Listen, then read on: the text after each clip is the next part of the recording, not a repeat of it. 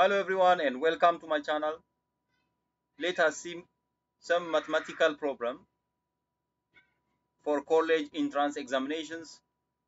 I hope it's going to be helpful, especially for those who are preparing themselves for the college. So it will be a good experience and we will see systematic approach for every question. So this is going to be the first video. Subscribe and follow me. You'll get more information. The first question here, it is a complex number. It says find the value I minus 1 the whole the power of 8. So multiplying the given expression 8 times its time taking. So this kind of complex number will be done by simplifying using polar form. So we need to change the given complex number into polar form. Once it's changed into polar form, it has its own process. Let us see step by step.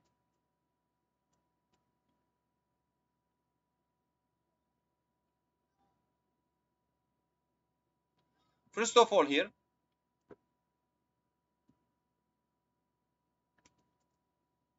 the first thing what you need to understand here, a given complex number will be written z is equal to x plus yi. The x is the real part and the y is the imaginary part. So if this complex number has an exponent n, that means the given one will have an exponent n. So multiplying the given complex number n times, it will be time taking. But instead we have to write this complex number in polar form. The polar form of a given complex number is r in bracket cosine of theta plus I sine theta. So we will make the power of n. The exponent n will be the exponent for r, but this exponent n, it is going to be the coefficient for the theta. It will multiply the theta. That is a rule. Remember previously. If you don't, get back and revise that part. Therefore, our complex number z, it was I minus 1. This time, we need to remember what is r and what is theta, how to get it. The r means the modulus. R is equal to the square root of x squared plus y squared. We need to square each of them and put in the square. And the theta can be found tan inverse of y over x. So for our complex number, let us find the r and the theta step by step first. The complex number, what's given to us here, it is I minus 1. That means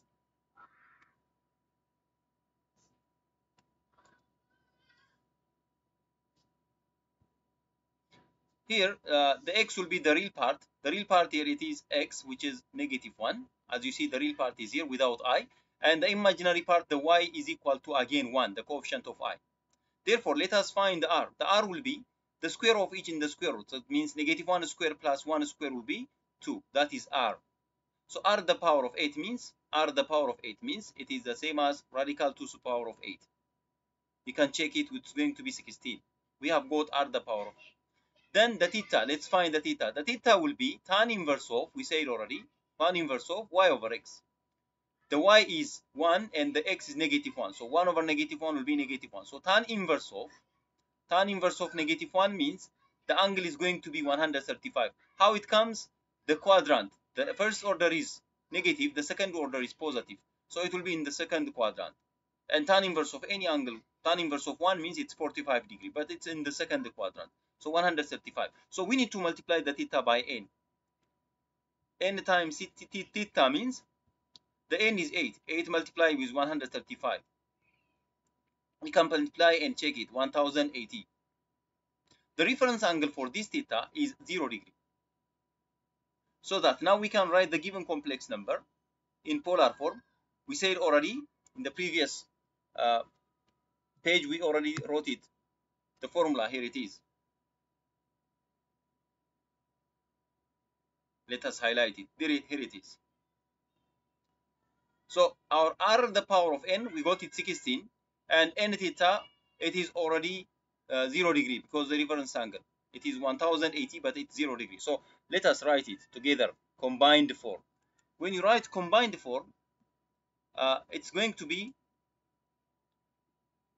16, then in bracket cosine of 0 plus I sine 0. But remember, sine 0 is 0 and cosine 0 is 1. So the I is already eliminated. There is no imaginary part left. So what left? Just 16 left. 16 times 1 will be 16. So the answer is going to be A.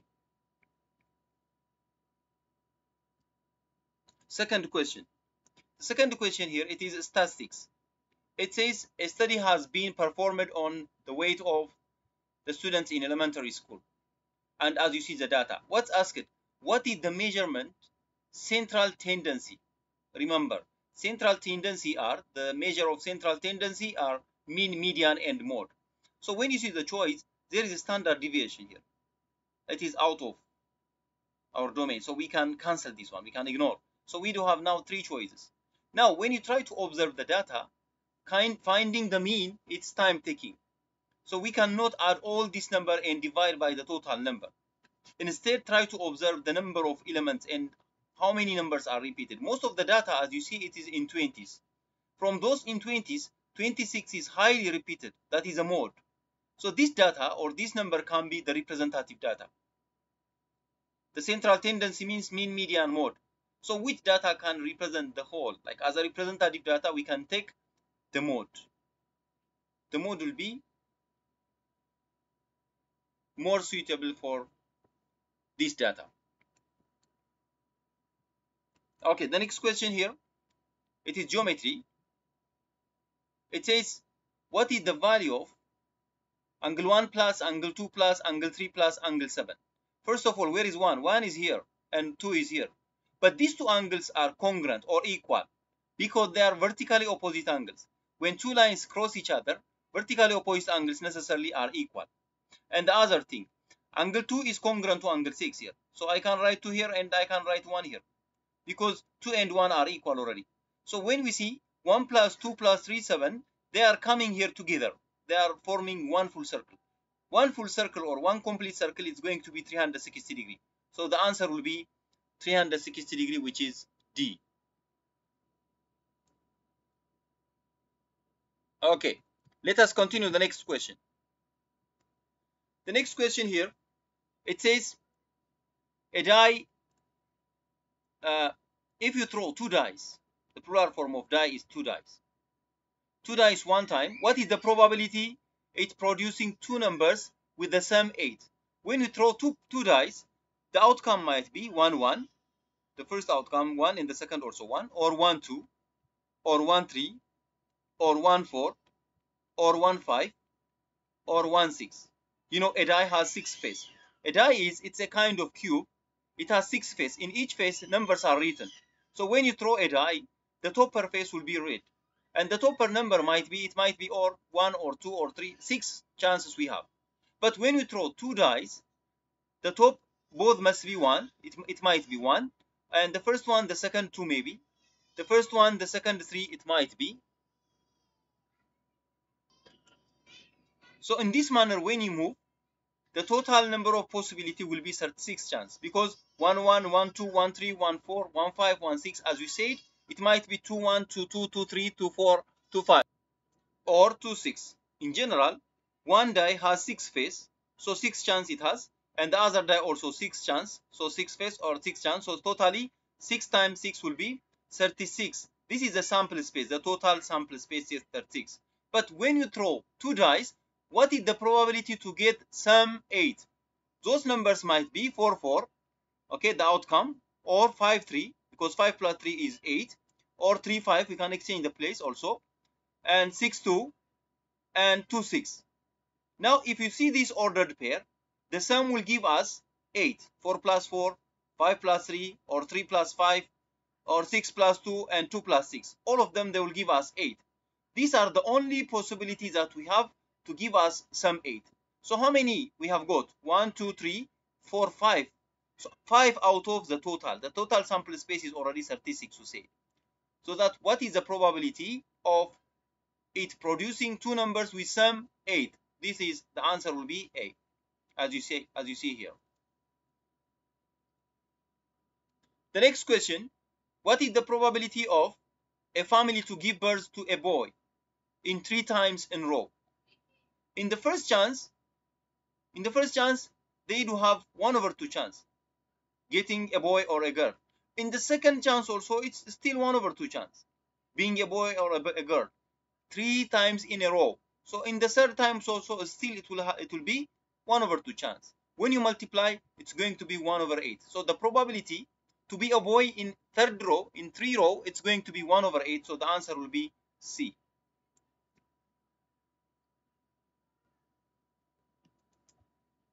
Okay, let us see the next question. Here it says find the area of a triangle. We are going to find the area of the triangle, but what's given? Base and height or any other information? The information what's given here is ordered pair. The A has its own ordered pair, the B also, and the C also. So we can allocate the first order of the A, we can say it AX, and the second one AY. And in case of B, the first order we can say it BX, and then BY. For C, this one we can say it CX, then CY. First of all, we have to allocate in this way. Next, we have to state the rule. We have to state the formula. What does the formula says? In case of triangle, if the 3 vertices are given with the ordered pair, for example, if the first one here AX, AY, which is given to us already 0, 0, and the second one B, which is BX, BY, already given to us -2, 8, and the third one C, let us say it's given to us, the third coordinate CX, CY given to us, the third one, if it is CX and CY, which is already given to us, the CX is 412, then the formula to find the area of the triangle will be found by the formula, the absolute value of AX in bracket BY minus CY, close the bracket. Okay, to use the space properly, we need to rub this part.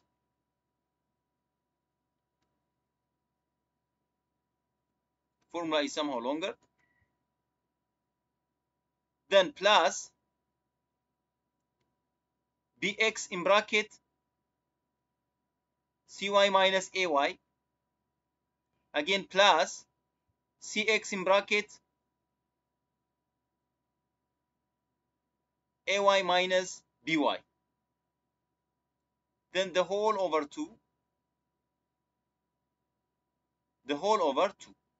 in absolute value. So we have to do this one. Then when we see the AX means the 0. Here it is. So 0 times everything, this will be 0. We can ignore this part. Let's go to the next one. BX is given to us -2.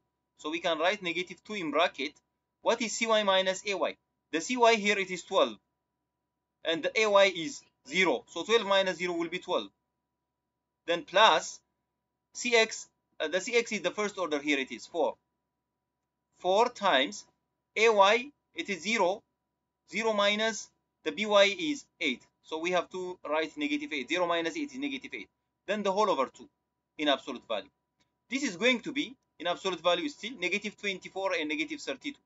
-24 minus 32, then in absolute value, the whole over 2. When you make minus, this is going to be -56. -56 over 2, but still in absolute value. When you divide, it will be -28, but from the absolute value, it will be 28. So the area of the triangle will be 28. So what matters here? The formula. The formula is somehow longer, but we need to remember the formula. This is coordinate geometry. The last question here, it is trigonometry question. Logarithmic function. But it is not equation, simply expression, one expression. There is no equal sign. So we are asked to find the value, means just to simplify. But all of the logarithm, they do have the same base. Here the base is 5, here also the base 5, here also the base 5. But the third logarithm, it has coefficient number. There is a coefficient number here.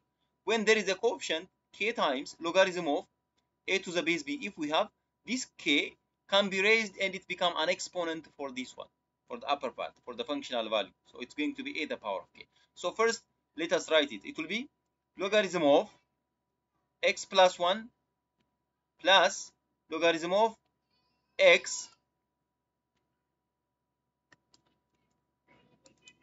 logarithm of x logarithm of x, let's write it, the next one, then minus logarithm of 1 plus x and x plus 1 the same, x plus 1 the whole the power of, we can write it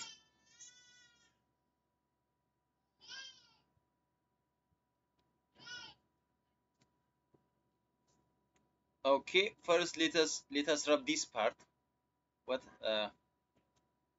somehow mix it here, we need to rub this one and this part also, and then the whole the power of 2 to the base 5. All of the logarithm are in the same base, all of them are in the same base. Then the next step, we need to write all of them in one logarithm. Logarithm of plus means we will multiply, x plus 1 will be multiplied with the x because we will take one base, then it's going to be x times x plus 1. I multiplied the 2 because here it's plus. Then minus means I will divide it, the whole over x plus 1 square, but the base is still it's 5. For all of them the base is a 5. Therefore x plus 1 cancel with here, and what left? We have left logarithm of x over x plus 1, the whole to the base 5. So the answer is found in D. So this is a way how to solve some of the questions in college entrance examination. We are going to continue solving this kind of question. This will be the first video, so please stay tuned and subscribe and follow me. You'll have more information. Thank you for listening.